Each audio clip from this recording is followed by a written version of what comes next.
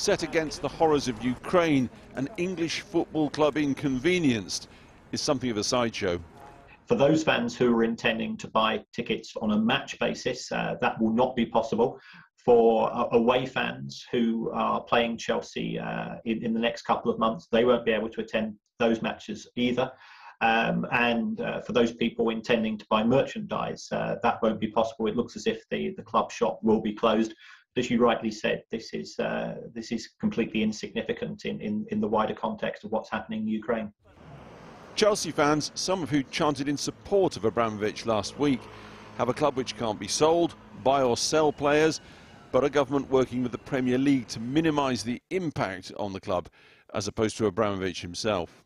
I think when you look at what is happening in Ukraine and you look at the casual rejection of every norm of civilized behaviour in bombing a maternity hospital, I think people in this country can see that people connected to the Putin regime need to be sanctioned, and that's what we're doing. Today, Solaris, one of Abramovich's yachts, was tracked steaming west in the Mediterranean off Sicily.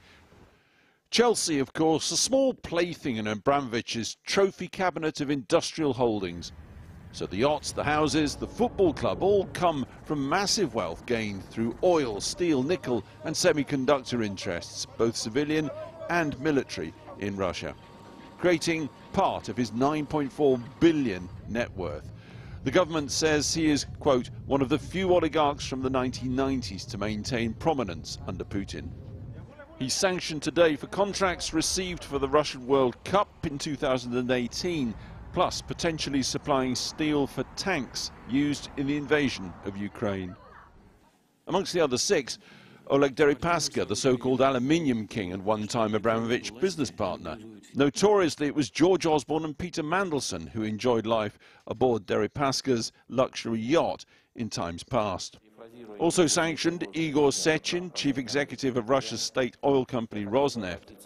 People like Igor Sechin at Rosneft, these are the barons of the Russian state-controlled energy industry created by Putin. In many cases, they go way back with him, sometimes all the way back to the KGB. So if our game is to try to use pressure to force a change of leadership in Russia, it's hard to see how that works, because these guys must surely know that if they help to take Putin down, they're likely to go down with him.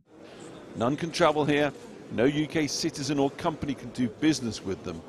But putting them into the economic deep freeze has taken a long time for the UK government. It's been so obvious for so long that sanctions are coming that, you know, what sanctions lawyers tell me is that obviously a lot of money that was here in secret will have been shuffled away like a yacht steaming towards the high seas. Now, sanctions are always a land of unforeseen consequences, and today's move focuses the spotlight again on how the English Premier League operates. More widely, these sanctions will now reinvigorate the debate going on in and around football that the Premier League's notion of who or what is a fit and proper entity to own a major football club is more than due for overhaul. Chelsea are not the only case in point.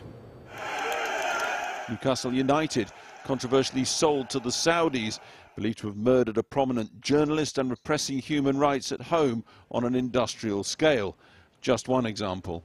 The Premier League head, Richard Masters, he did say recently that the present owners and directors test, which does monitor behaviour of owners when they're acquiring a club, that could be extended to look at things from a human rights angle, and therefore that could be used to prevent some owners potentially coming into the game.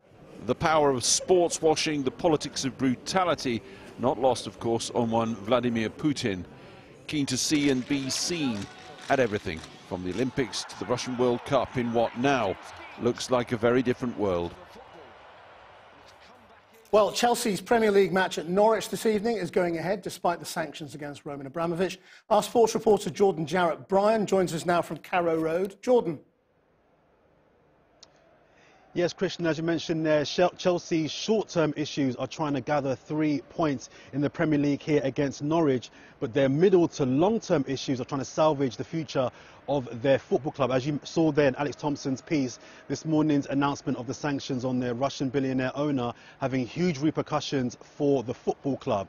But what does that mean for the Chelsea supporters? Well, I spoke to some of the fans just before kick-off here earlier on, and here's what they had to say. Fair play is what needs to be done. Everyone's just going to have to see how we get on. I think the overwhelming majority of Chelsea supporters think Mr Abramovich has been stitched up. We don't know what's going to happen from day to day. I've got a ticket next week for Lille, and I am a season ticket holder, but after that, who knows? We tried to get Middlesbrough tickets away in the Cup today, and we couldn't get none now. They're not selling tickets. They're not allowed to sell tickets. For 50 odd years, they can't get a ticket now. So you can see there the Chelsea supporters, they're not happy at all. They feel their owner's been singled out, and in turn their club has been picked on as well. The repercussions do filter down to the supporters as well, because the club shop can't sell merchandise, tickets can't be sold as well. More bad news for Chelsea as well, as earlier on it was announced that their chief kit sponsor, the mobile phone network 3, issued a statement saying, in light of the government recently announcing sanctions, we have requested Chelsea Football Club temporarily suspend our sponsorship of the club. Another kit sponsor as well, the car manufacturer Hyundai, also said they will be assessing their relationship with the club as well. So massive repercussions for the football club, from the top where the owner sits down to where the supporters are as well. Thanks, Jordan.